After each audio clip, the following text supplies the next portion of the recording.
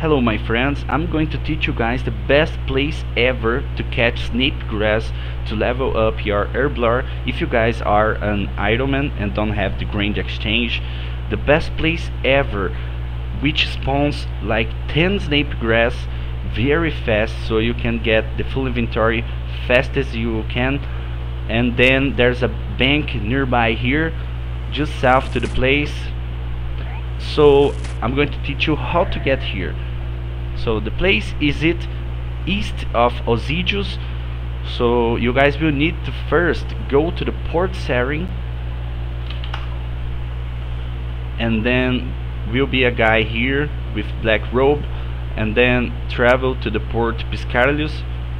Just run to the west, just run to the south, then east and north, and right here is the place.